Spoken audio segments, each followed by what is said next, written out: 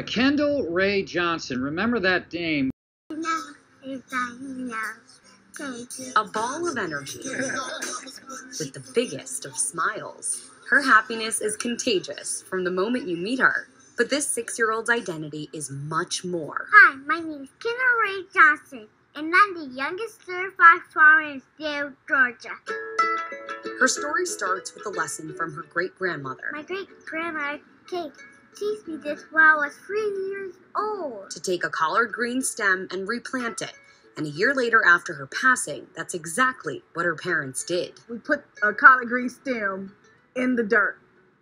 Kendall would go and she would check up on it every day. And the collard green actually started to propagate and reproduce.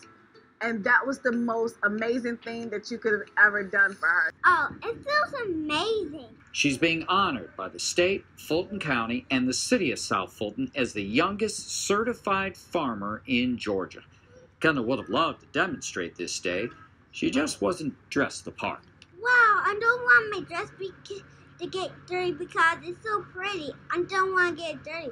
Kendall's mom, Ursula, says they let Kendall's love of being in the garden build their backyard farm. The very first time we took her to go seed shopping, she spent $200.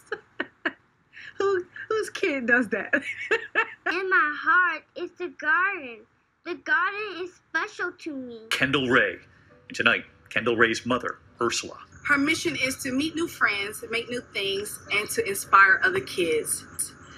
Well, she's inspired us. Kendall Rae, Haley, all of our young farmers.